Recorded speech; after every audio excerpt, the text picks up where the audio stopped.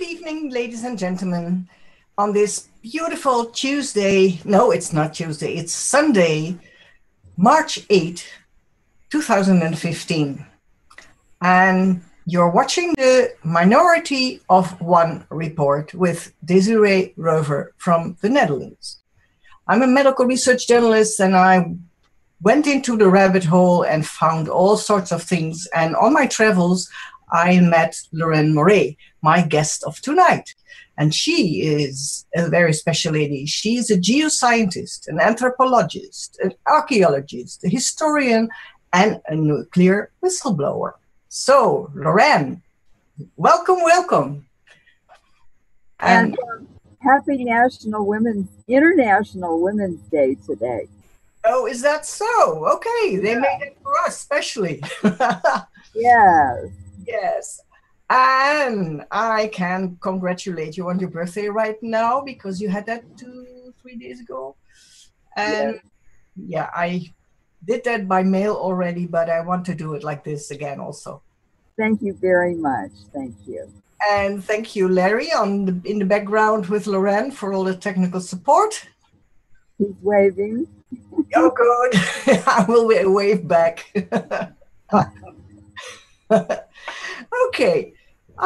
Leuren, so many things happened. You sent me a whole list of things that are in relation to Fukushima, which is something that is still going on and getting worse by the day. Yes, we can talk about that. But maybe it's nice to start with the latest piece of news that you gave me. I had missed it, but it seems that Putin put an end to all the garbage going on in Ukraine. Tell me, what happened?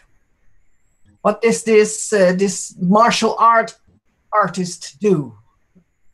Well, this is March the 8th, 2015. And what I noticed in watching the news every evening on developments in the war zone of eastern Ukraine, it's called Novorossiya or New Russia. And it's two oblasts or regions, together it's called Donbass. And the separatist movement there did not want to live under an illegal government. The legal government was overthrown 1 year ago. And the CIA, of course, planned this during the Cold War. In fact, it was Dick Cheney and Victoria Nuland was hired by him. It was probably her first job. And this is years ago.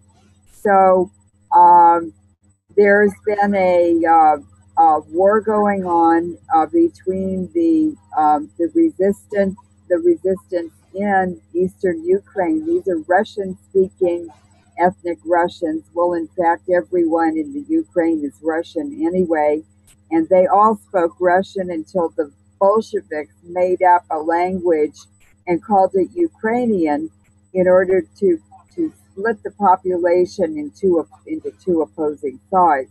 They could play off against each other. So the militia, many of them are Cossacks.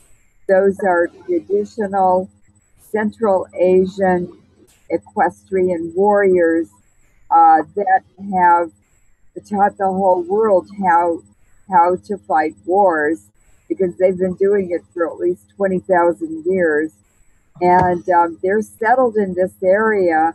In fact, Empress Catherine, the Empress of Russia, granted them this land in perpetuity. And this is where the famous Potemkin villages are. I think most people know the stories about the Potemkin villages and Catherine the Great. And so the Russian President Putin, even though they don't live in the actual boundaries of the Russia, the Federation of Russia, under the Russian Constitution, the the head of Russia is mandated to protect Russians even outside of the boundaries or the border of the state of Russia. And of course, the main danger for maybe the last 20 years has been a new Cold War starting because the countries that are members of NATO, and this basically is sort of the Western economy, it would be Europe, North America, and Japan. So they have been um, drooling or coveting the vast oil and gas deposits, that rich natural wealth of Russia. And even Madeleine Albright and Hillary Clinton said to Putin, well, no country should have this much oil and gas. It's not fair.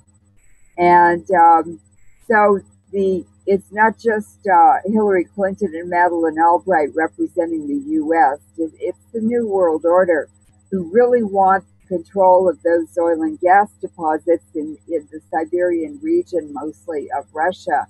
But now Putin has claimed the Arctic region for Russia. This is an open ocean. There's no continental material there, geologic formations. But any country claiming mineral wealth in the Arctic or the Antarctic must demonstrate that they have a geologic structural connection to that region. And Russia would have most of the claim on the mineral wealth of the Arctic. And that makes Russia the largest oil and gas holder of natural deposits in the world.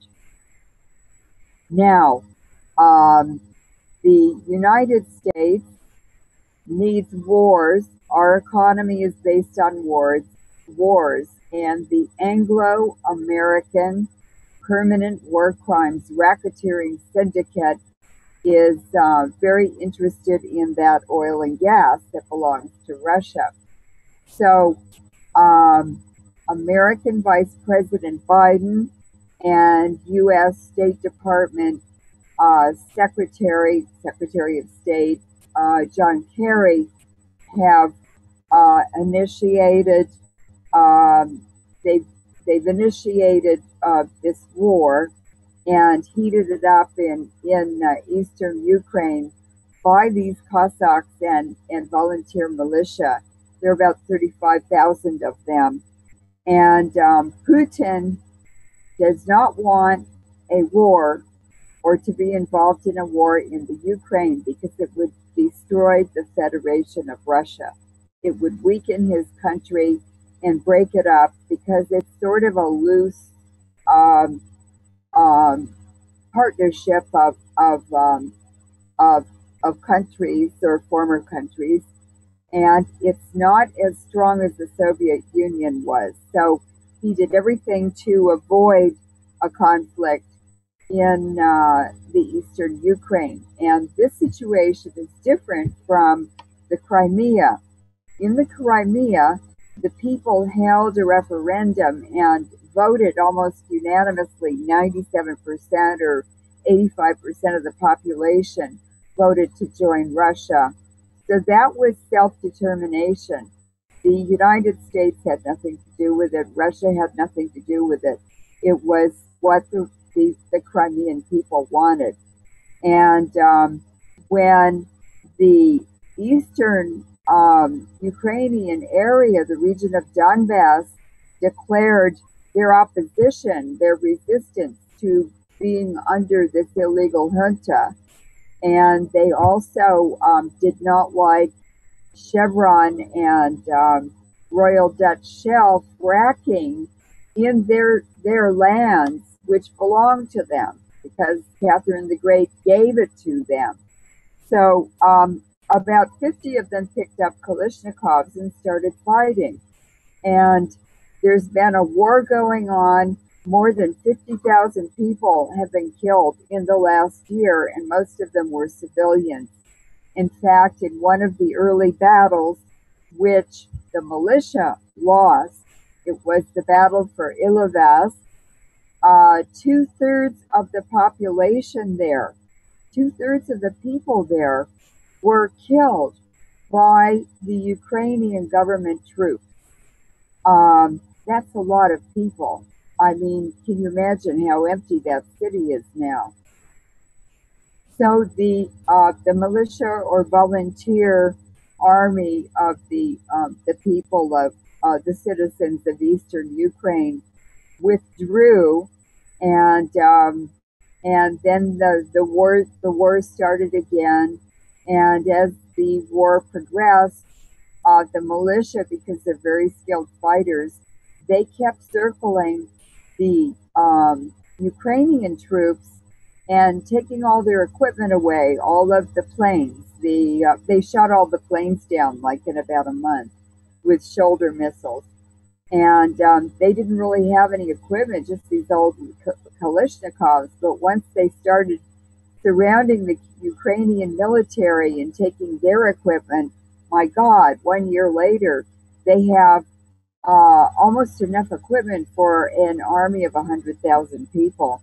And indeed, they are recruiting now for volunteers to join the militia, and they're getting 200 people a day coming into their recruiting centers and signing up to be in the militia. They've also had foreigners come, Serbians, Spanish, French, Brazilian people, Turks, all kinds of people have come to help them, even Afghanis.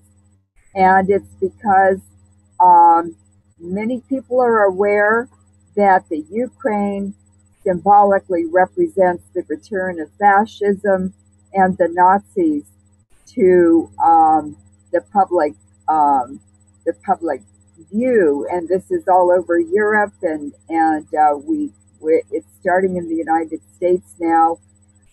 So a lot of people are helping as well, and because the militia have been very good to prisoners of war, the Ukrainian soldiers who are prisoners of war, some of those former prisoners of war have been collecting humanitarian aid to bring to the city of Ilovas or cities where they were prisoners of war and treated well instead of being killed and tortured.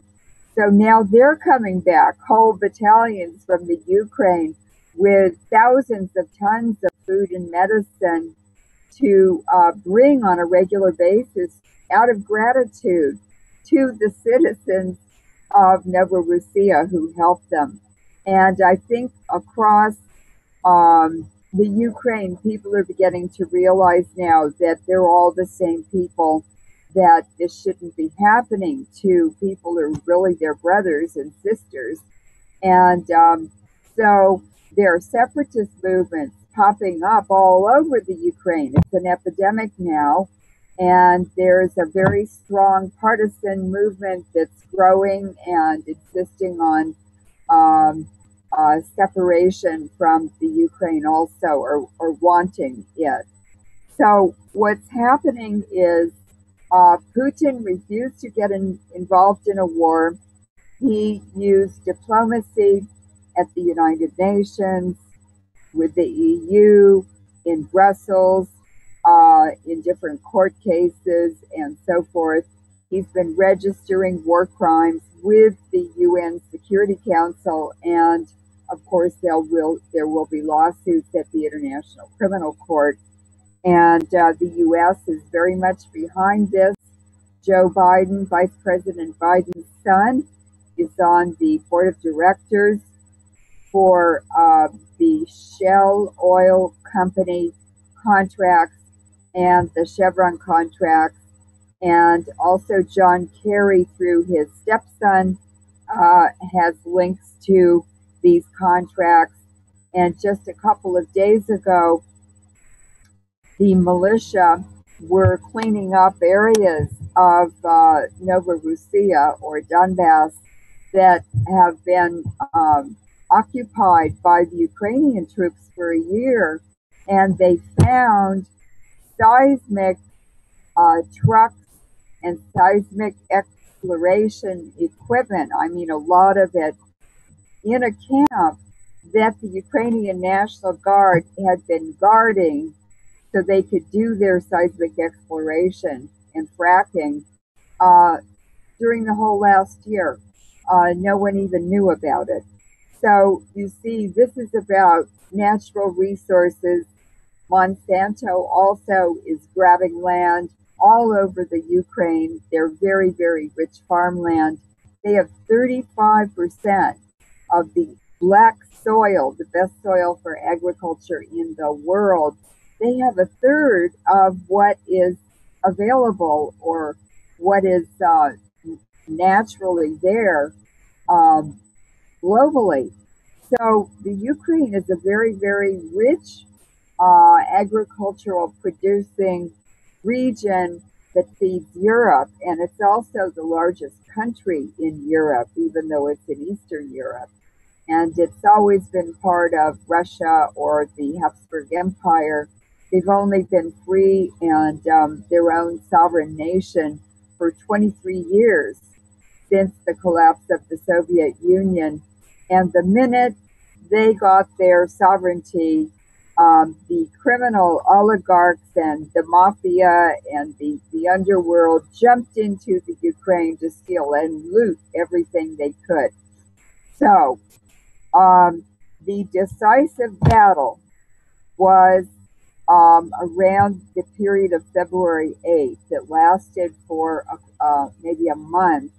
And finally, the militia completely surrounded 8,000 Ukrainian troops, and they could not get out, and nobody could get in with supplies or ammunition or anything.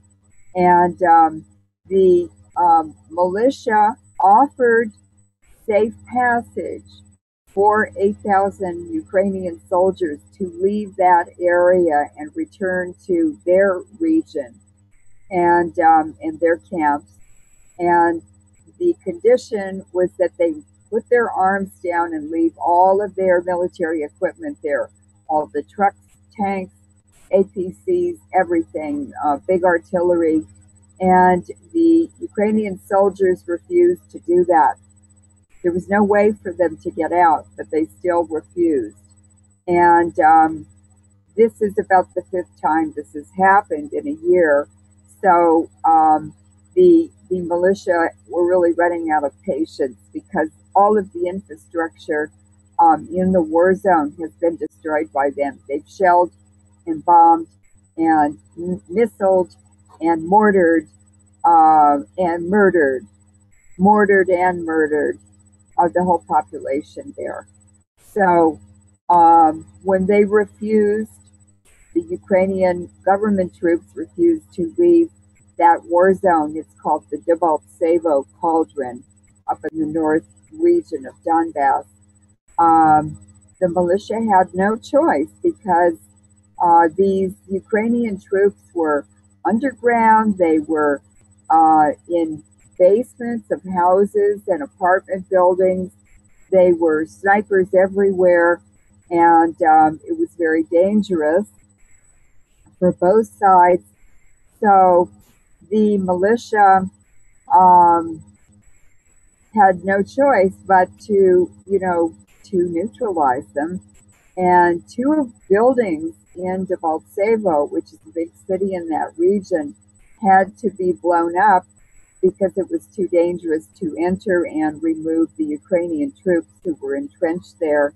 And in the end, the Ukrainian troops kept trying to break out or break through the militia lines.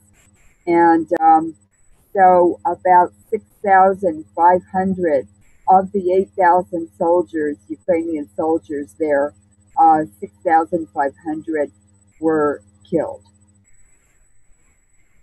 And finally, after this nightmare has gone on for a year, finally Putin put his foot down, and it was the Ukrainian military who has asked 5 times for ceasefires, and all they did was bring in more equipment, more soldiers, more weapons, more advanced weapons, and it drew in the EU, it drew in NATO, it drew in all the countries around the Ukraine, it drew the US in. They were all providing weapons and money and everything to the Ukrainians as the Ukrainian economy, uh, they're bankrupt.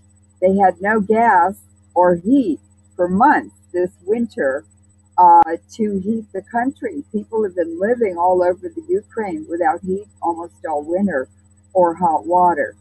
And so finally, Putin put his foot down, and I suddenly noticed that the Ukrainian soldiers, because it's a ceasefire, they agreed to pull their all their military equipment and guns and everything back a certain distance from the front line.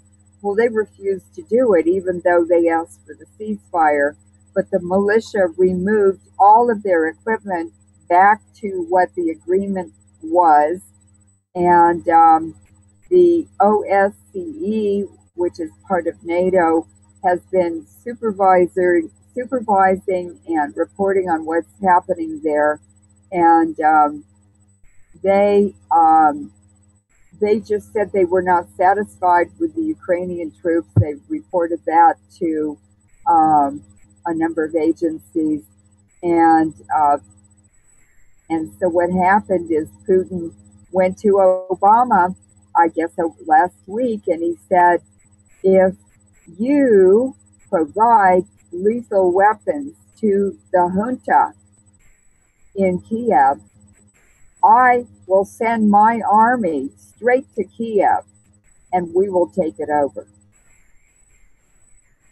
And then he told the European Union that if they keep causing trouble there, and if the Ukrainian army continues attacking cities in Donbass, then he would withdraw all the funds that Russia has in the EU in marketing and trading and everything. It's $700 billion, which would bankrupt the EU. So suddenly I was looking at the news this morning, and Russia and Putin have said that they are now ready to recognize officially that Donbass or Novorossiya is independent of the Ukraine and that they're sovereign nations. It's 2 oblasts or regions that have withdrawn from the Ukraine, or they were trying to, and so they will become part of Russia eventually. And now the Kiev junta and the Ukrainian government has to deal with a partisan separatist movement that's spread all over the country.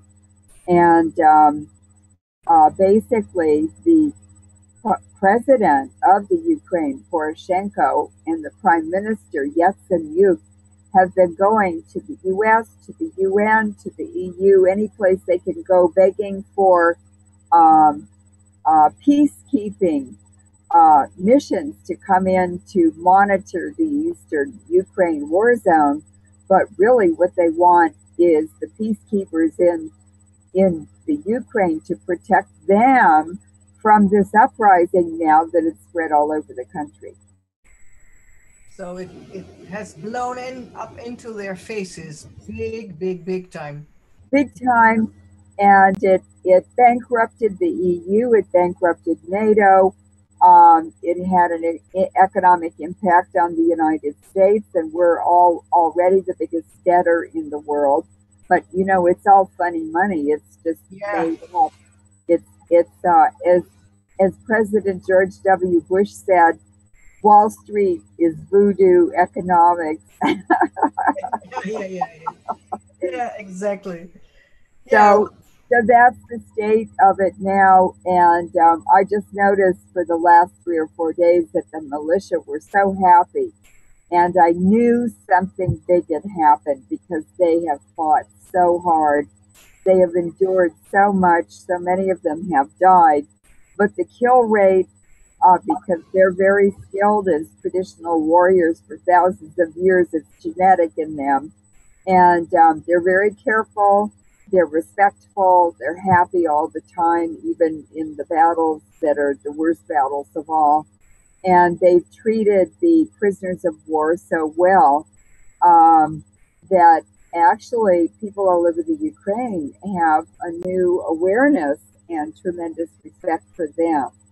So I believe that this is going to turn out well for the people of the Ukraine because Putin and Russia are strong enough to pull them out of this huge, pending, looming International Monetary Fund and World Bank debt that this junta got them into. And uh, um, Monsanto has been grabbing land all over the Ukraine to grow GMO food on, and Russia doesn't want GMO food, and neither does Europe. Um, and the Monsanto, of course, is owned by the Jesuits. So beyond the EU and the Western economy and the U.S. and what's going on, Russia, it's the Jesuits at the top who are causing all this trouble and genociding these people. And the Ukraine has been genocided 4 times in the last 100 years. This isn't the first time they've been through this. And look what happened to Russia. The Bolsheviks were sent there by the Jesuits. Mm-hmm. So, um, so this is turning out very differently, and it's going to protect Russia from NATO invading all of the border states around the sovereign Russian nation. NATO's been encroaching on them for the last 20 or 30 years, and NATO is bad news. And Very NATO basically is the army of the New World Order, isn't it? It is the army of the New World Order. That's correct. Yeah. And they did horrible things in Haiti to the Haitian people after that horrible earthquake.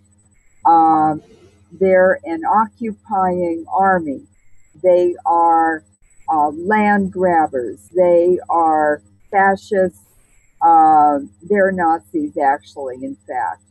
And because they're there to impose their will and their agenda over weaker nations and weaker people. And that's no self determination. That is them having the divine right to rule over anybody they want to, basically. Yeah. So I think Russia is stronger because of the sanctions against it, stronger because their reliance on the Ukraine, for instance, for much of their material, their military hardware has ended, and they are going to produce all their own military hardware internally in Russia, which is a much safer thing to do. But all of the arguments and the fighting over the gas transit through the Ukraine traditionally keeps stealing the Russian gas that is under contract to be delivered to Europe. They already had a reduction and were getting their gas very cheap, but they wanted it for free. So 3 times in the last 6 years, Putin has had to turn the gas off in Ukraine, which is really the gas for Europe, because Ukraine was stealing all of it. So it's been a nightmare, and it just made Russia more self-sufficient and more independent, and they're on a much better path of strength and sovereignty now than they were before. Yeah. And it has just destroyed the reputation of Kerry. I think he was planning to run for U.S. president in the next election. He'll never run now. He made such a mess in the Ukraine and destroyed his own career. Thank God, because he's really a very nasty man. Yeah. And what this means is that in this transformation, if this is what happens, I mean, they still have to walk the walk to get there. But if Ukraine is federalized into the federal Ukraine, then the World Bank debt, these debts to the IMF and to the World Bank, are not transferable to this new nation. So let's pray for them and send good energy to the people of the Ukraine and the people of Russia, because the people of Russia have also provided humanitarian aid to the people of Donbass. They're all Russians anyway, and they all spoke Russian until the Bolsheviks introduced this bubonics Ukrainian. And let's hope for the best, for a better outcome, because they represent the hope of the world. Yes. The hope of people like you and me and people all over the world to not be forced into a one world government slave future. We will all be slaves to the one world government and the new world order. And another thing that is involved in this is that it's also a religious war, because the Eastern Russian Orthodox Church and the Eastern Orthodox Christians withdrew from Christianity. There was a schism in maybe a couple thousand years ago, and the that part of the Christian Church refused to be under the Pope, submit to the Pope in Rome. So they relocated to Constantinople, which today is Istanbul, and they built beautiful, beautiful Christian churches. And I think most people don't realize that the Roman Empire, the Eastern Roman Empire, which included Constantinople, did not collapse until the end of the 1400s.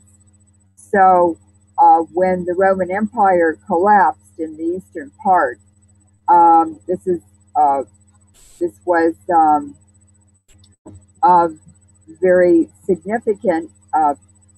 Well, anyway, the Eastern Orthodox Christians in Russia came from Constantinople and relocated to Russia. The Ukrainian, the Eastern Orthodox Church, and the Greek Eastern Orthodox Church, however, did go under the Pope. So they are under the Jesuits. The Eastern Russian the Russian Eastern Orthodox Church is not under the Pope. And the New World Order, this one world government that the Jesuits want, they also want one world religion. So they staged and organized and carried out the Bolshevik Revolution to kill 100 million Russian Eastern Orthodox Christians. That's what the Bolshevik Revolution and that communist period was about. So they annihilated them between World War I and World War II. And now this war in the Ukraine is also a war against the remainder of the Russian Eastern Orthodox Christians who are in the Ukraine. And then there's a diaspora of white Russians around the world, but not so many. And so this is a genocide of people of all non-Catholic religions who refuse to submit to the Pope.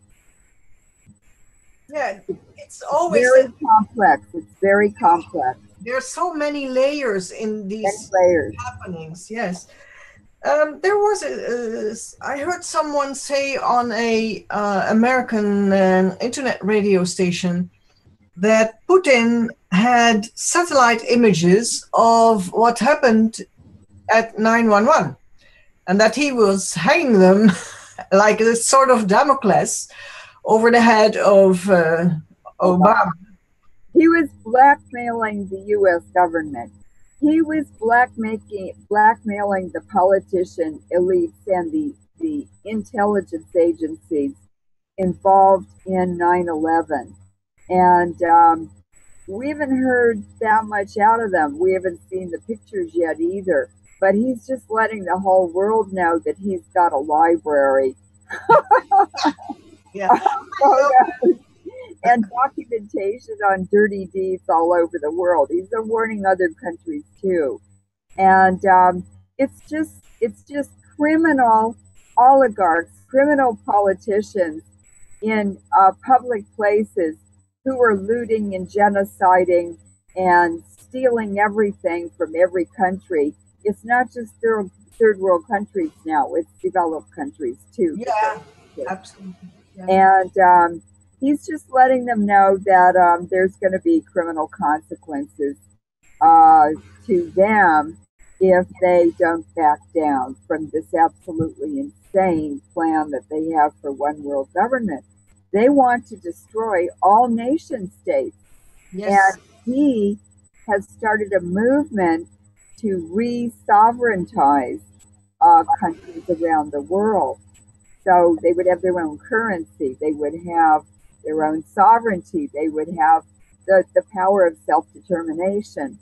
And this has always been a battle, but especially with the Jesuits. And before the Jesuits have just rebranded. Those people at the top who controlled the Jesuits and who have ruled the world for 2,000 or 3,000 years are Iranian tribes from Central Asia. And those Iranian tribes set up, well, the Farnese family set up the 12 key Etruscan cities that started civilization in Italy. And those cities were razed to the ground and they started the Roman Empire.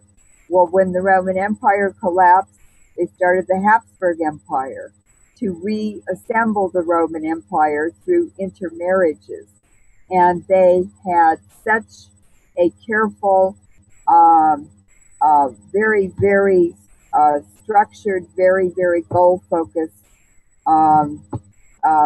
breeding program within the Habsburg royal family that they were marrying uncles to nieces and first cousins to each other to consolidate the land that originally made up the Roman Empire. And they recreated it as the Holy Roman Empire under the Kaiser. Well, Kaiser is the German word for Caesar. And Tsar, the Tsar of Russia, is the Russian word for Caesar. So we still have this heavy echo, this substructure, this mentality, this culture of the Roman Empire that is still running things.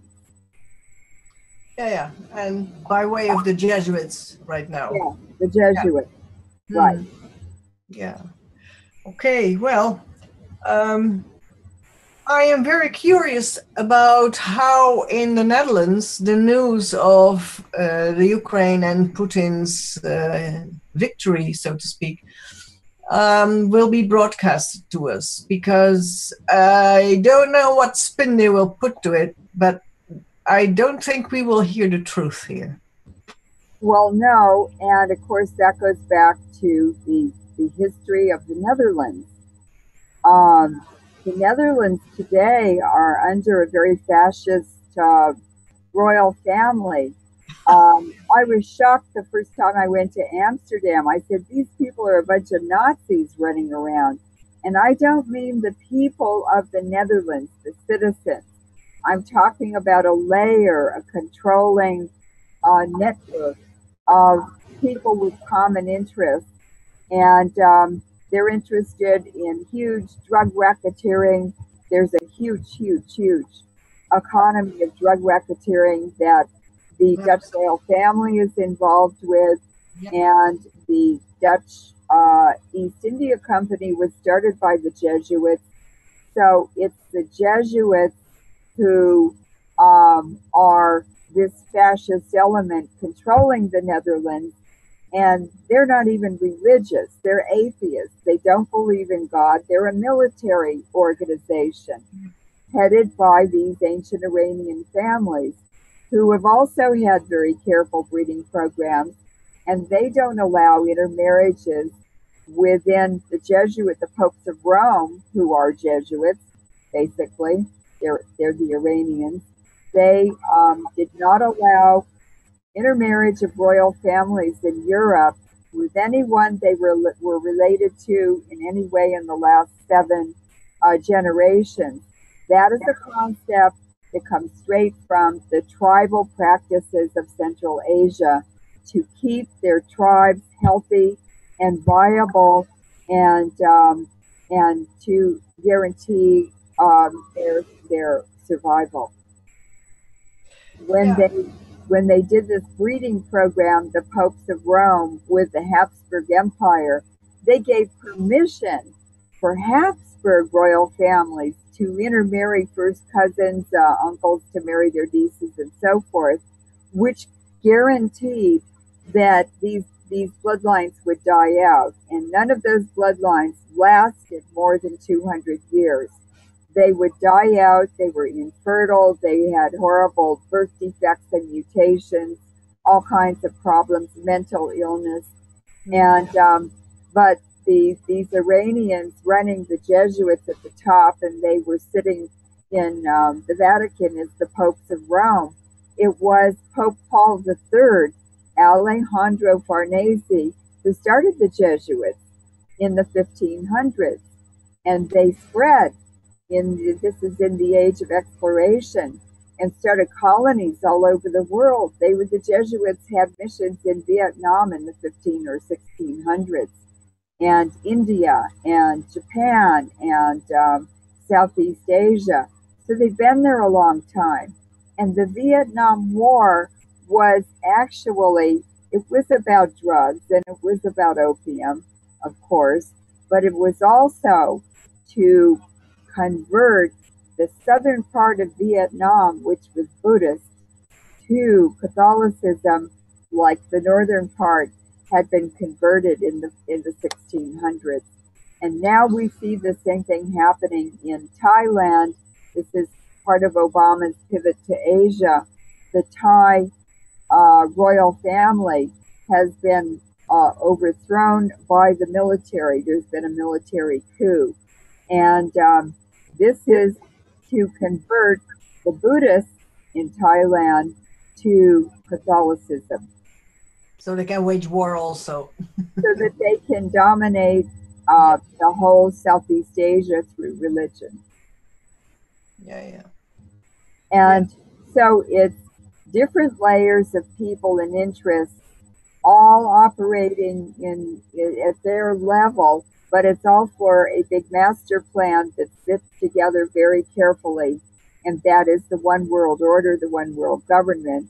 And the Italian families, these families, not just Italian, but these families who are Iranians, and you can look at them and tell, are the Farnese family, and they were popes of Rome. But Pope Paul the Third's, I think it was his son.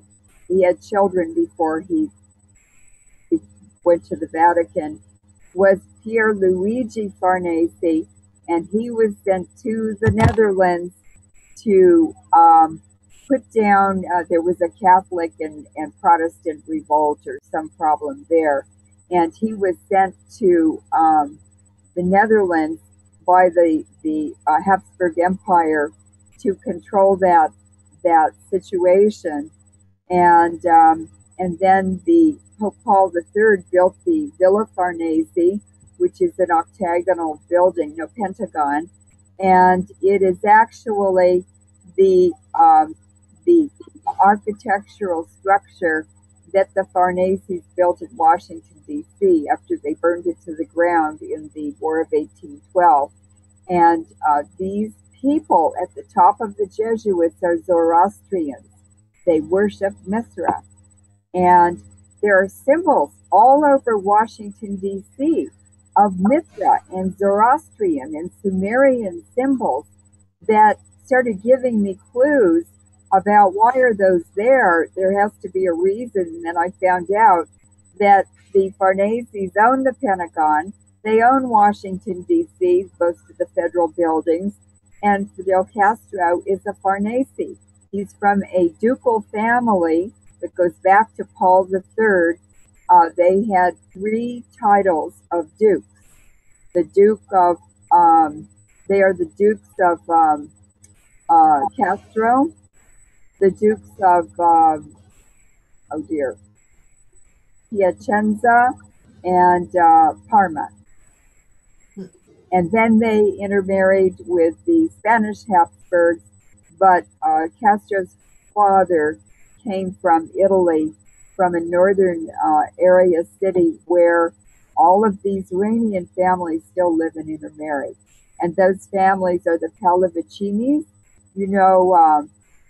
Shah, Reza, Pahlavi. Well, he came from that bloodline. Okay. Stalin was Persian. He was Iranian, and he was born in the southwest corner of the Caspian region, north of the Elburz Mountains. And he's Iranian. He was Iranian. So he was one of those bloodlines, ancient Iranian bloodlines. And it's through the mothers. The mother is always the very most important part of a breeding pair. And then I started looking up Ataturk. I said all these people lost their sovereign rulers, and they were replaced by presidents or different, more modern governments, but all at the same time around the 1920s. And I said, so was Ataturk Iranian? And my goodness, his mother came from the area, the region just south of where Stalin came from. So it's also the Aldebrandinis, the Gigis, who run the Vatican Bank, and of course Putin would be dealing with them, with the BRICS, the new BRICS banking system, which Putin is putting together. And it's a very exciting time to be following the news and to be involved in learning about these huge, momentous world changes. We must not be afraid of them. We want to study them and learn about them and learn the history, the older history of these regions, and it's our history too, and participate in this transformation. It's like surfing the top of the wave instead of being under the wave. Yes. And so I think the country that is in the most danger in the world now from this Jesuit takeover is the United States. And the chemtrails, the radiation levels from Fukushima that are being piped over here on natural atmospheric phenomena, it's horrendous, and the U.S. is going down so fast. I mean, you go into grocery stores, every time I go in, the food is more expensive and poorer quality, and the wrapping and packaging is cheaper and cheaper. We have Homeland Security everywhere. They are just the Jesuit Gestapo. They are controlling everything, all the food, the restaurants. They've set up gang stalking. There's electronic surveillance equipment everywhere. There's mind control everywhere.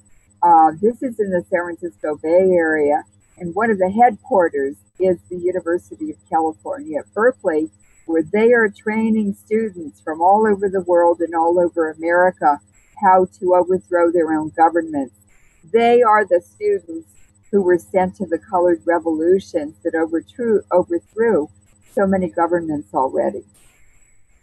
And the overthrow of the legitimate, democratically elected President Yanukovych of the Ukraine, who was overthrown a year ago, it was the Orange Revolution funded by Soros in about 2004 that Victoria Nuland and the State Department and the US government were behind it.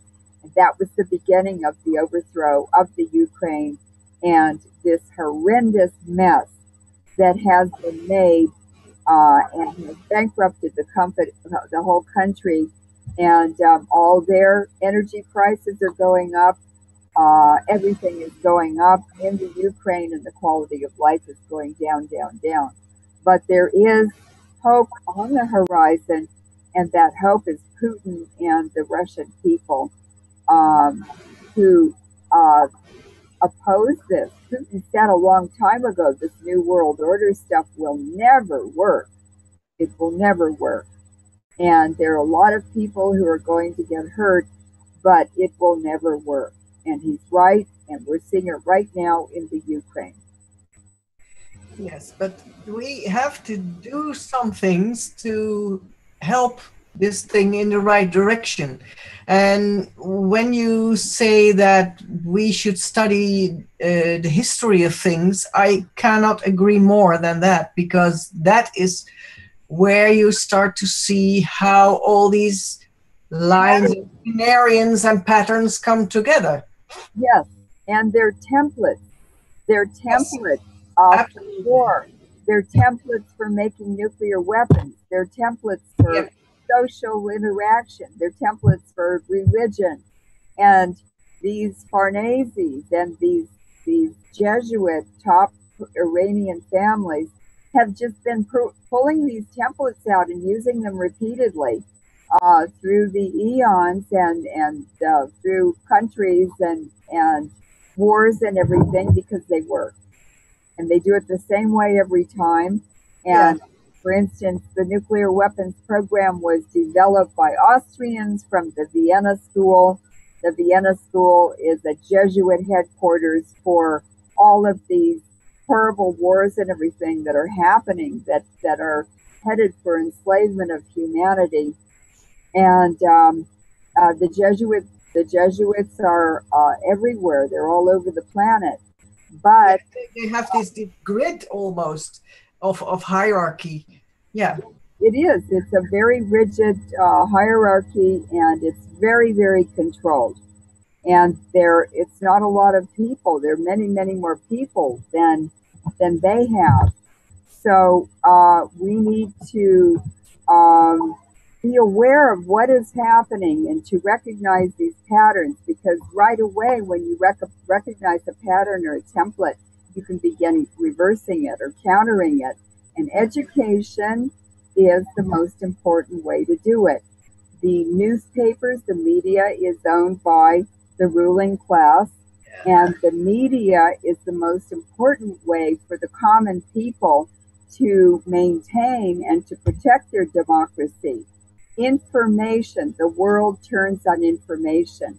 Well, we're not getting information, real information. We're getting fairy tales about how we think the world works, and it hides the very evil things that the New World Order is carrying out. And it's genocide in every country with nuclear materials, with bioweapons secretly developed in universities, with chemical weapons. The chemtrails are interacting with the Fukushima radiation, which has contaminated the entire food column of the world. I mean, the air column. And we're in a massive die-off. There are people dying all over the Bay Area now. Every day when I talk to people or I go out, I hear about more deaths and I see more sick people. Okay, well, it's not that bad here yet, but I was appalled the other day. I was staying with a friend who has a new partner, and this man, he is very nice, but he is a PhD, but he thought that 911 has happened according to the propaganda. And really, I couldn't believe it. I thought, oh my God. And since he is the partner of a friend of mine, I cannot tell him that he should investigate more because, yeah, well, it's a bit difficult. But he was so adamant that no, it couldn't be that governments are doing things like this. I mean, it's not possible, he said. And then I thought, well, we have some work to do still, because how can you help change the view? Yeah, by living it yourself. That's the only thing, because you can't change another person. He or she has to find out, and they can find out by, yeah, seeing what you're doing or writing or whatever.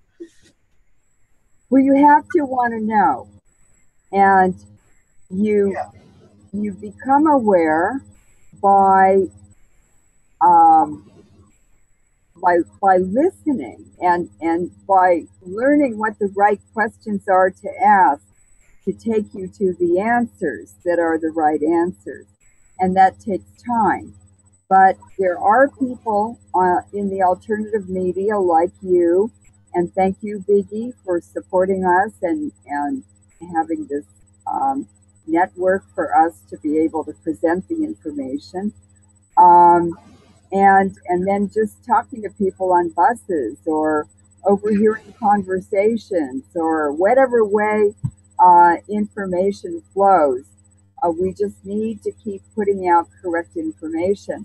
And what I found, Desiree, I'm a scientist, so I have a science-based blog about um, about what's happening in the world, but with other issues involved that are really part of it. It's all integrated. It's all involved, and it's all related. People get compartmentalized, and they focus on one thing, like the feet on the elephant or the trunk on the elephant or Yes. the eyes of the elephant, but they never see the elephant is in their living room.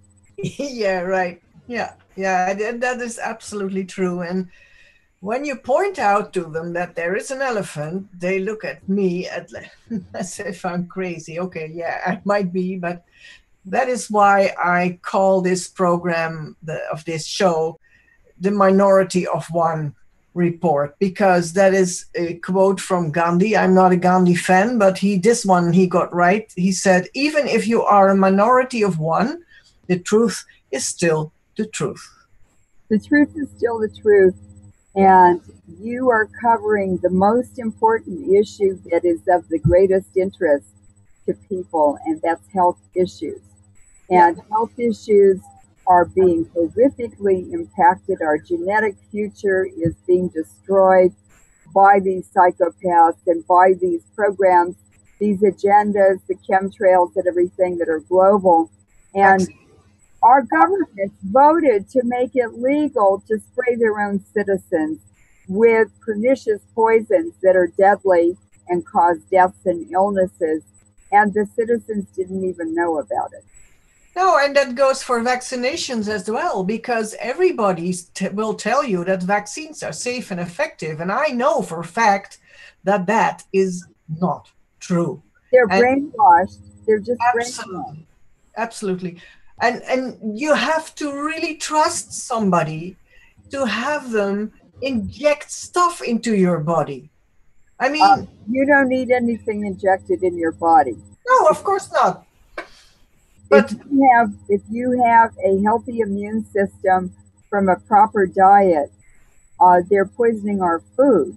They're yeah, removing nutrients from it that are essential, yeah. and horrible things. And just yesterday, I picked up a newspaper, and now our wonderful Congress in Washington D.C., which Oh, which is 10% of them are Jesuit trained.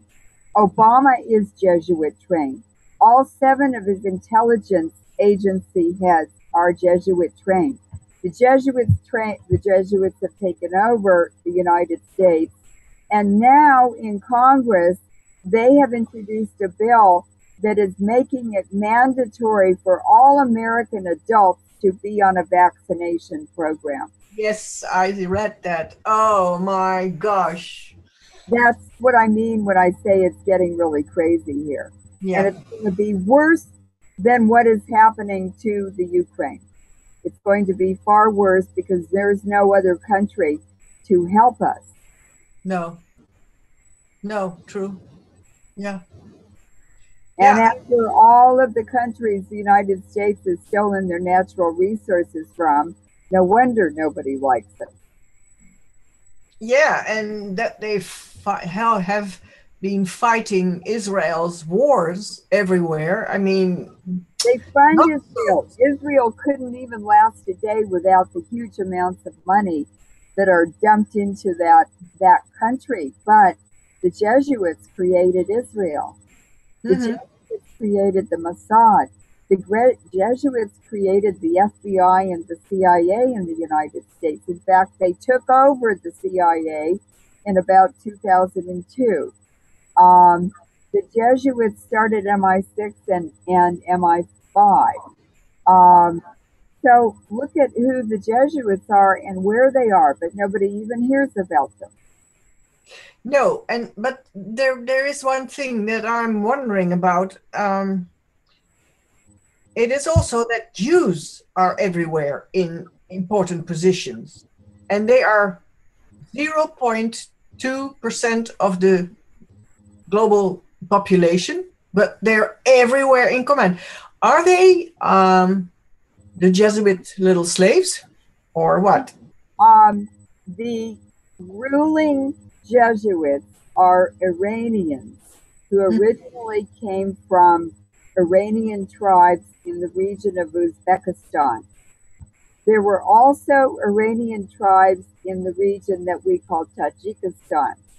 And so the Uzbek Iranians took Tajik Iranians and they put them in a breeding program and they inbred them in ghettos and pogroms and things like that after they converted the Tajik Iranian tribes to satanic, Talmudic, Kabbalic Judaism, which isn't Judaism at all. It's like black magic. Yeah, It's a perverted form of a death worshiping religion. yeah. If you want to call it a religion, they're a gang basically. And so the Jews that we see today in the leading positions, for instance, in Homeland Security, taking down the United States, and the Bolshevik Revolution, and only 5,000 Jews are needed to completely control the whole city of London. They say that themselves. But these are Tajiks who were converted to this satanic form of Judaism, which is not what Judaism is. They follow the Torah. And and they are mentally challenged. I read an IQ article that said the average Japanese student has an IQ of 110. This is in universities. In America, it's about 107. And in Israel, it's about 95. Oh, So you see, they're mentally challenged. Their DNA says that they indicates that they came from Central Asia, that they're Iranian, and then they're European Jews who are also satanic and Talmudic, who the precursors to the Jesuits and the Jesuits probably converted them to the satanic form of Judaism, and this is how they have spread all over the world. It's by a breeding program that they set up and they deliberately destroy and create these populations, victim populations, and they are actually the victimizers. But victimizers always turn themselves into the victim. yeah. So that is the pattern. But when you look at Jewish culture, the the satanic ones, when you look at their physical features, you can see an Asian look to them, and they structurally, the women are more important and have a lot more power in decision making in Jewish families than the non-Jewish women. I'm talking about America. Um, White women in America, modern women in America, um, they they don't have a lot of freedom. They don't have a lot of privileges. They don't have the power until they become widows and they have money. Then they're allowed to have power and money. But American women are very, very controlled. It's not a whole lot of fun. But yeah, Jewish women. I had a Jewish friend, and she told me that she couldn't get a divorce because if she did, then everything she owned would go to her ex-husband. Right. And I thought, well, this is a bit overdone. Until I saw a television program in how that is going on in Israel, where a man can go to the rabbi and say, well, I don't want to have his wife anymore. And then he just walks off, and the woman stays with the kids and gets nothing. And the guy, tries it all over again with somebody new. It's Well, amazing. that's a victim population that is practicing um, their satanic beliefs, and you see, it's not good for their tribe for that to happen. They are abandoning their children. They are impoverishing their children and their ex-wife, and that's their future. What they're trying to make is their past. So that's destroying their own bloodlines. But that's how insane they are. And that's how the Uzbek top leadership has trained the Tajik victim population. It's all to the advantage of the Uzbek top population. And they don't want competitors who are as smart and as healthy as they are. I see. Yeah. That's how they do it. So they set up social programs and social norms and cultural practices that disadvantage the victim population and keep them trapped in that role and limited, while the ruling population of Iranian Uzbek tribal people, are always on the top. But you see, they make all the rules. And look at all the Zionist rules that are happening now. All of a sudden, something will come out like they've hijacked the British throne now with Kate Middleton. And all of a sudden, as soon as she had that first baby, all of a sudden, David Cameron, the prime minister, passed a law that no one in the royal family is in the line of succession unless they are children of Prince Charles. So they just wiped out Elizabeth the second, all of her other children, and that whole bloodline. They're hijacking the bloodline. Oh, okay. Yeah. Well, about bloodlines, I was very surprised that in Holland, suddenly this girl from Argentina, Maxima, came, because she sort of came from nowhere. And what I have heard since is that this Pope, Franciscus, I call him Fascismus, but okay. Oh, That he has rewritten her biography so she could marry Willem Alexander. Have you heard anything about that? well, she's from a breeding program also, although I haven't done the research on it yet. But she's not just nobody. She's from a breeding program. And remember that Argentina, much of the population is Italian. So I suspect that she's from one of these Iranian bloodlines that her origins have been hidden. And remember that her father was a fascist military officer involved in the disappearance of many children and many people in Argentina. But I would say Maxima she's from some very special bloodline and breeding program. She's not just uh, someone he got to meet, on a trip or whatever. That she was selected for him. It's the top Iranians who selected who he would marry, just like uh, Prince William marrying Kate Middleton. These are not accidents at all. These are very, very calculated. They're ruthless. They kill people to do this. And what you're going to see, because this is what they do, these top Iranian families, as soon as they get one of their women to intermarry with a king or a royal family, they wait until the children are born, and when they're young children, all of a sudden the king is murdered or assassinated, and the Iranian bloodline queen steps forward as the regent ruling for her own children until they're of age, majority. Yeah. So I'm a Bourbon. I'm descended from Henry IV, the first Bourbon king of France. His cousin died without leaving any children, and Henri IV was the next one legitimately in line to succeed to the throne. But he was a Huguenot.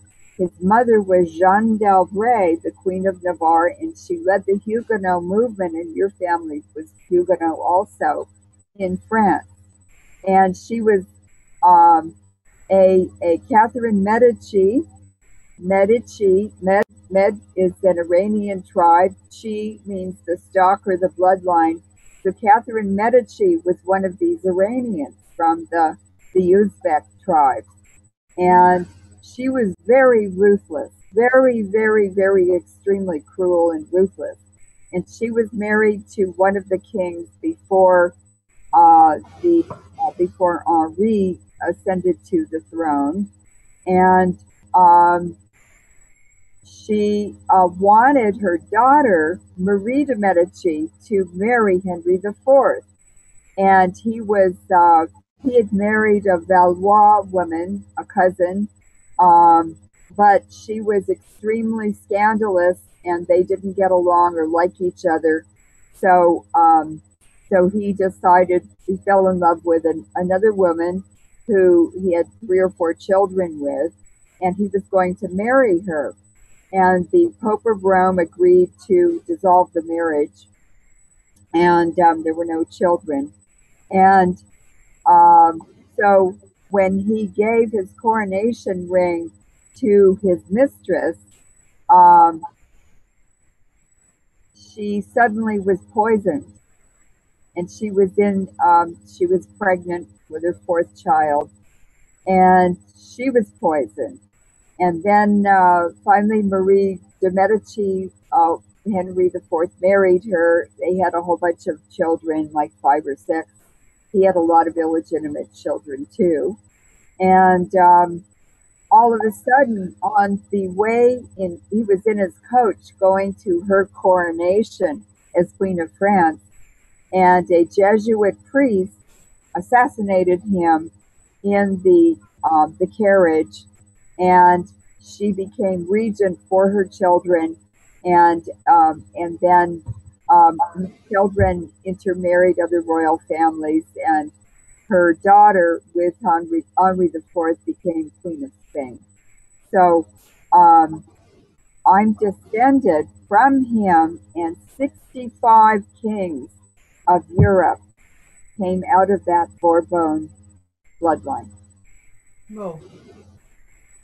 And so you see, that's how these families operate. As soon as they intermarry with a royal and have children, very often the royal is murdered. And then they get to bring up the children in their culture, their beliefs, that Iranian background, and they're just as ruthless as their mothers. Yeah, well, Or more so. yeah. Well, it puts things in perspective. And you And know, John Kerry, who's Secretary of State now, he is a Huff Judah. Huff Judah means a house Jew. And his family, the house Jews, are the Jews who served and advised the royal families, the sovereigns in different countries. He was a Huff Judah in Czechoslovakia to the Habsburg Empire. okay. And he married a second woman after he and his wife got divorced. And the woman he's married to, Teresa Heinz Carey, she is also from a Portuguese Huff Judah family. So her family advised the Portuguese and the Spanish courts. And so you see they're tremendously, tremendously wealthy. Yeah, that comes with the job, huh? Right. But they are working for those Iranian families at the top. Mm-hmm. Yeah, and if they do well in terms of what is expected from them, then they get rewarded. Yeah. That's right. And so you see why he's Secretary of State during this attempted takeover of the Ukraine. He's a Hofjuden again. Yeah, and then they manipulated through the World Bank and the IMF all these huge loans to the Ukraine, and the IMF and the World Bank will go in with their programs, and it's these satanic Tajik Jews who are running the World Banks for the top Iranian families. So the World Bank and the IMF will they will trade nature for debt. They have programs now with countries where they would trade nature for debt. And so what they're doing is loading countries with huge debts that they can never, ever, ever pay back. And then they will force them to give their natural resources and their land traded to the banks to pay off the debt. But it's all the commons that really belong to the people. And not very long ago, maybe 2 years ago, Obama gave all of the fresh water in Lake Superior, to the Chinese as a payment on interest on debts that the U.S. owes China. Oh, so that's why Nestle is bringing that over to China, that water. Okay. And Nestle has to be tied to the Jesuits also. Mm-hmm. Yeah. I have this flow chart of the Club of the Isles. Yes. And that is Elizabeth and Philip on top, and then everything that has to do with natural resources and food and how you say that, bringing stuff from one place to another, importing, cargoing ships, whatever. They own it all. It is really, yes, and they're going to control it all, and they're going to control it all through cell phones, computers, internet, homeland security structures, offshore banks of servers in international waters, because what they're doing is illegal on the continental U.S. and other countries. And these offshore servers that are sending and receiving data from whatever they're offshore from, they're hooked up to the Inmarsat satellites that were involved in the MH370 Malaysian flight that disappeared outside of Malaysia, but it disappeared in Singapore airspace. And Singapore is the piece of land taken from Malaysia or cut out of Malaysia that is the headquarters for the CIA and MI6 in Southeast Asia. So they Okay. were involved, and there was a Singapore airplane flying just a couple miles behind MH17 when it was shot down over the Ukraine last July. And it's Inmarsat that has all of the Homeland Security data and other government data on their satellite. They have a special satellite over the Cameroons in Africa, and all of our data is up there. And this is all connected to their headquarters in London. And they're putting smart meters in. The smart meters and the cell phones are the mechanism to access individuals and individual data, to give them commands, to write algorithms for mind control and transmit it to their brains, so forth and so on. It's on their houses. And all of that data is sent every second to Inmarsat, and that goes through the Cameroon satellite into London. So do you see this communications network that's being set up right now? And I know about it because I live in Berkeley, and it's the Lawrence Berkeley Lab and the Los Alamos Nuclear Weapons Lab and the U.S. government that are participating in setting it up. Well, it's interesting that you mentioned Inmarsat satellites, because I used to work as a copywriter for business to business, and one of my clients was Station 12. That was a satellite communication organization that came from the old-fashioned Scheveningen radio. That was the world famous radio station for all the ships all over the world. Yes. Yeah? Yes, and Inmarsat tracks all ocean shipping, all of it. So Station 12 was the new translation of Scheveningen radio, but then to the next level, the satellite level. And so I wrote a lot of copy for them. Yes. And one of the things that I did was that I visited with the Dutch Army, communication center of the Dutch Army. And you know what? Station 12 was written, they had a program, Sat Alert. And that program was written by the guys from the Dutch Army. And they paid Station 12 for the communication costs, but they basically built the whole program themselves, our defense. Yeah. The Dutch Army. At the bottom of all of it. And the ruling elite stand on two legs. They stand on organized crime and the military. And that's what keeps them on the throne or in the president's office. And as a result of the crashes that are unexplained of MH370, well, it was shot down by the U.S. Navy, who was doing exercises with 25 other militaries in Thailand when it was shot down over the South China Sea in Singapore airspace. And Inmarsat did this huge cover story and took that plane all the way to Antarctica. Well, they didn't have one satellite assigned to that plane. They couldn't possibly have. The satellites are in orbit. And yet they said one satellite followed it all the way down to South Africa and then to Antarctica. That's baloney. And so they were one of the main mechanisms to do the cover-up on MH370.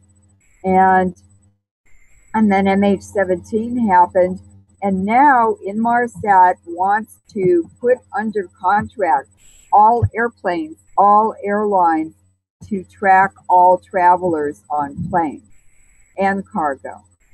So you see, this is the Jesuit centralized, one source for everything mechanism to control the population on the whole planet. And Indonesia had the smart meters 10 years before we got them in the United States. We haven't had them very long. Oh, wow. So Okay. this is all about tracking. And then I had roommates who were students on the Berkeley campus, and one of them said, "Oh, well, I was involved in a group of students who were setting up a tracking system, a program, and the research was funded by the Department of Defense Information, which is military. They Yeah. fund military related research. And he said, we were told it was for tracking equipment for the military. He said, but that didn't really quite fit this program we wrote. He said it would have been much better for tracking people. So it was. Yeah. So that's what it was. So Yeah. they're setting up these templates for tracking everything. And Yeah. Inmarsat is the headquarters for all of it. Hmm. Yeah, we are not supposed to go anywhere without everybody knowing where we are. That's right. Yeah. Yeah, I heard that when you come to the States by airplane, then they have this template. You have to put your head exactly into that template, and then it's biometrics that are being checked. And if something is off, oh gosh, then you really have a ball. That's Yeah. right. Yeah. So It's the granularity is just getting more and more and more and more and more detailed. And I mean, they're gonna count every mole or freckle on your body, and they'll know everything. yeah, and your DNA. I mean, they Oh, have absolutely. everybody's DNA And they already. can track you from satellites, infrared satellites, Yeah, uh, by your DNA. They don't need to put chips in people. The DNA has its exactly. own unique frequency that it transmits constantly from your body, from your DNA structures in the cell. And your frequency is unique. No one else in the world has that frequency. And I watched the UN um, doing this tracking, setting it up on animals, um, life living systems, and they went down the west coast of North, Central, and South America, and I could tell where they were and what they were doing because all of a sudden there would be all these new species of frogs and this and that Yes. Yeah. discovered in these countries. And so Mhm. I knew exactly where they were and where they were going all the time. I followed them for like 2 years. Which quadrant they were investigating? Yeah. Yes, they were cataloging the populations and the species. Yeah.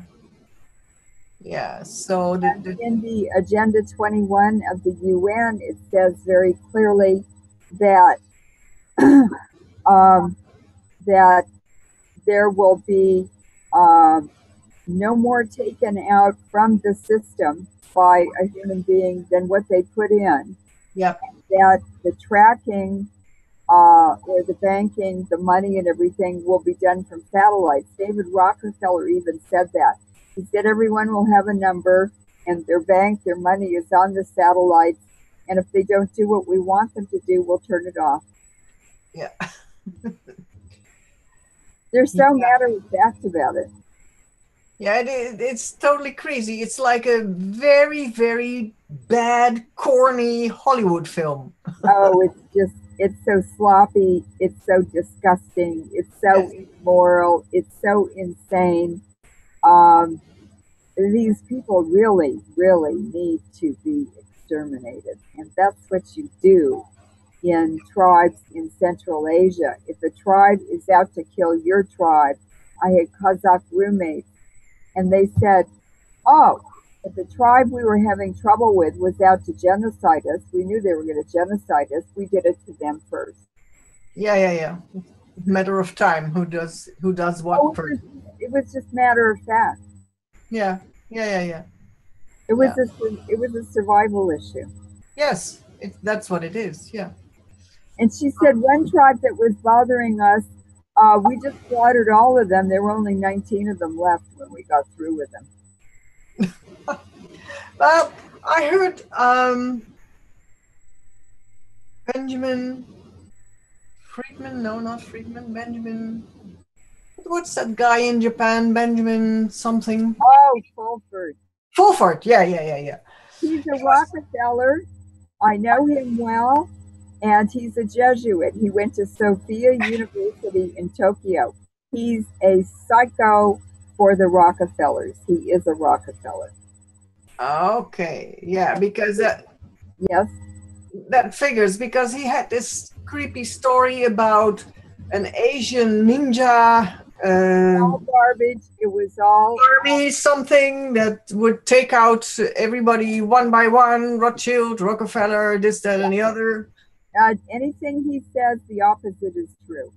Yeah, apparently. Yeah. Yeah, he's a Rockefeller. Okay. He's one of the Zionists. He's a huge Zionist, and he went to Japan, and he was station chief for Forbes magazine. Yes. Yeah. For all of Southeast Asia, and this is when he was like 26 or 30 or something. Yeah, that's a red flag already. Yeah. Red flag right there. Yeah. Yeah. But on his website, he's a Canadian Jew. He I saw his website, and he had a picture of his grandfather's house. He had a mansion in Canada, and his grandfather was one of the co-founders of General Electric. Well, the Rockefellers own General Electric, and they own Westinghouse. Okay, so then we go to the nuclear energy and the plants and Fukushima again. Yeah. Yes, and all of they're a big, the Rockefellers brought eugenics to the United States in the 1920s. Yes. From Cecil Rhodes and that round table that he funded and ran. Yeah, originally it was the nephew of Darwin, Sir Francis Francis Galton, later Sir Francis Galton, who created eugenics by combining Malthus and some other things. Darwin. It was actually much older than that, and Malthus was a British, I think he was a minister. Yeah. And he came up with this proposal, and I knew he'd gotten it from the Rothschilds, or what we call the New World Order now, that the world was overpopulated. Yes. It was in the period of the Age of Discovery, and this is when Europeans were exploring the world so they could loot it. And so that was part of the excuse for exterminating the indigenous people in the countries they were looting. Well, we're overpopulated. Yeah. But I found an even older, a Czech man named Comenius, who wrote about that, and he wrote in his articles. This is like in the 1400s about a need. Well, he wrote this novel or a book or something, and it was about people sitting around discussing the need to find a poison that would kill universally or globally, no matter how far away they were. And so, see, that's the Habsburg Empire and the Jesuits again. And so, depleted uranium, fourth generation nuclear weapons, including neutron bombs, the chemtrails, these are all part of that global poison that they were dreaming about. Comenius wrote about it in the 1400s, and that was the Habsburg Empire. Yeah. Malthus was something like 1826 or so, but yeah, that's right, much later. But he was just an iteration of what had been said and passed around for a long time. Yeah. In fact, they might have even been talking about that in Assyria and Sumeria and the very, very early life in Iraq.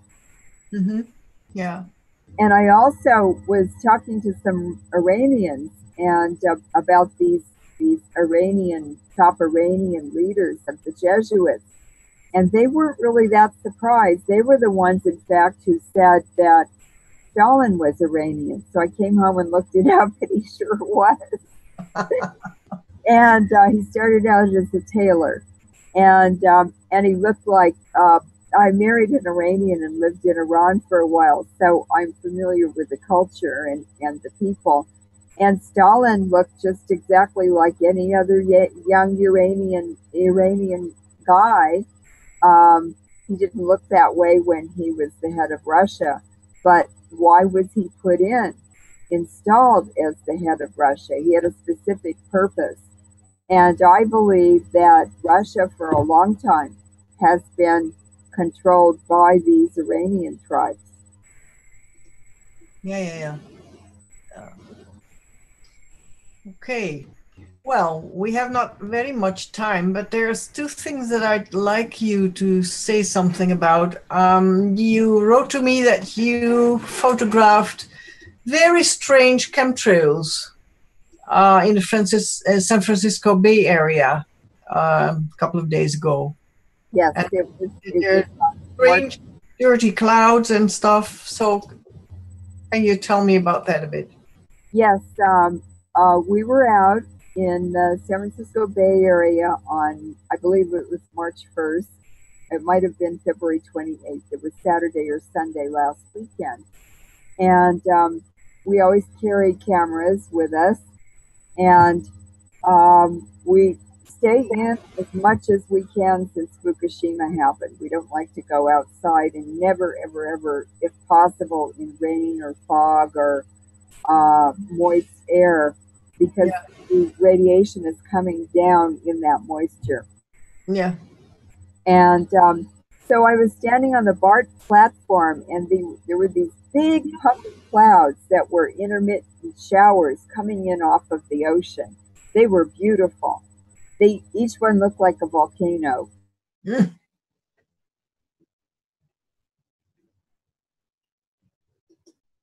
Oh, did I lose you? You froze. What is happening? Well, it's about chemtrails. Maybe we're not supposed to talk about that.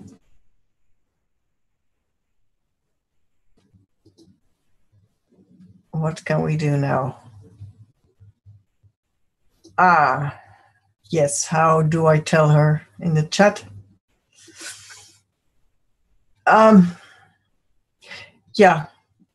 Leuren, you need to log out and come back in.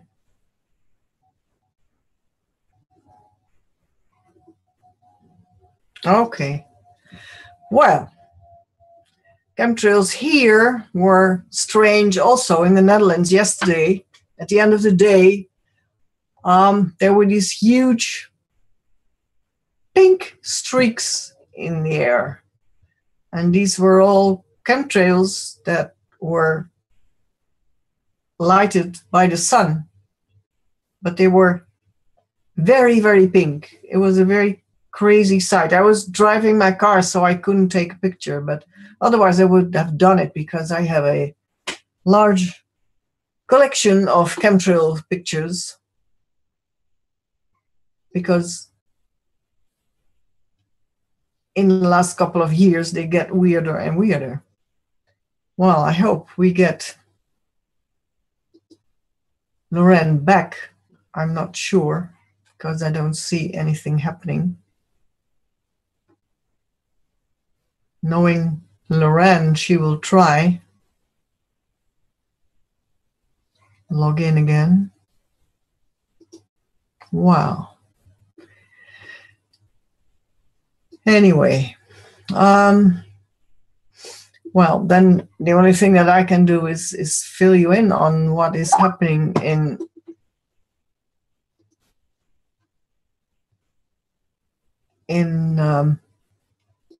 Fukushima terms. And that is that I keep checking the website of Dana Durnford, the professional diver in Canada, and his website is thenuclearproctologist.org. And you can see there how the tide pools of that coastal area, the British Columbia coastline, the tidal pools would usually teem with life, being the birthing chamber of the ocean. And today, of the 5,000 plus species that are there are only 5 or 15 maybe sometimes. And also people have seen whales with wounds, and also sea lions have been seen on TV news. Dead sea lions, pups on the beach of Malibu, missing hair, open raw patches of skin on their bodies, and other signs of radiation-caused deaths. And Dana mentioned also that it is very eerie in British Columbia coastal waters right now, because when you're at the coast, you cannot hear the whales or orcas singing anymore. It is a dead silence. And also people, when they drive their cars, have no insects on the windshields anymore. So there are no insects. And when there are no insects, there will be less birds. And the other day I was on the beach in the Netherlands, and it was nice weather. We were taking a walk, and I saw one seagull. So I put a message on Facebook about that. And then all sorts of people said, yeah, we see seagulls, but they were inland. So I haven't been back at the beach yet, but the next time I'll be there, I will pay attention whether I see seagulls again, because there was even a fishing boat going through the water, and usually he had a net behind the boat, and usually you see seagulls then flying around that, but none, not one. So I found that very crazy, very peculiar.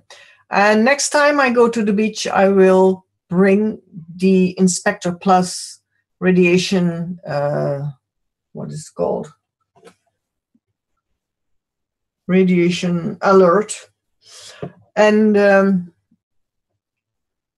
see what is happening there, because it might be that Fukushima's radiation has reached the Dutch shores also. I'm not sure, but I wouldn't be surprised if it has happened, because Fukushima is pumping radiated water 24/7 into the ocean, and apparently leaking fuel pools of spent fuel on the roof of reactor 2 are leaking directly into the ocean, and have been doing that for some time already. So yeah, I'm quite curious about how that's going to work out. It is bad news, because we cannot survive radiation.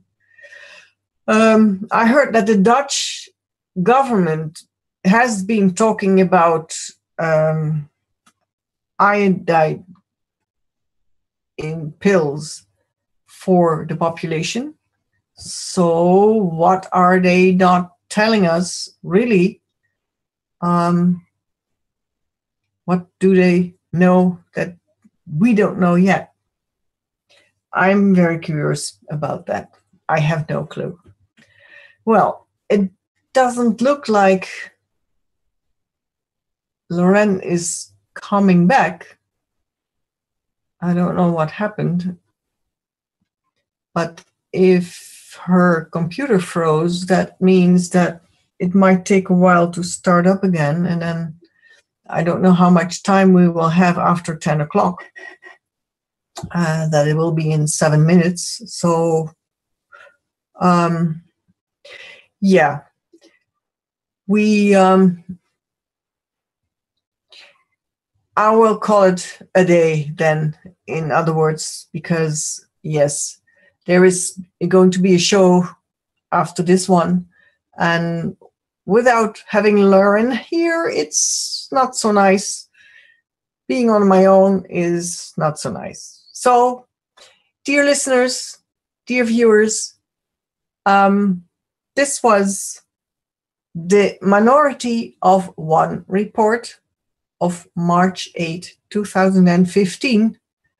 And thank you, Biggie, for the technical support, and Mel. Kisses for both of you. And till next time, this is Desiree Rover from the Netherlands. Bye-bye.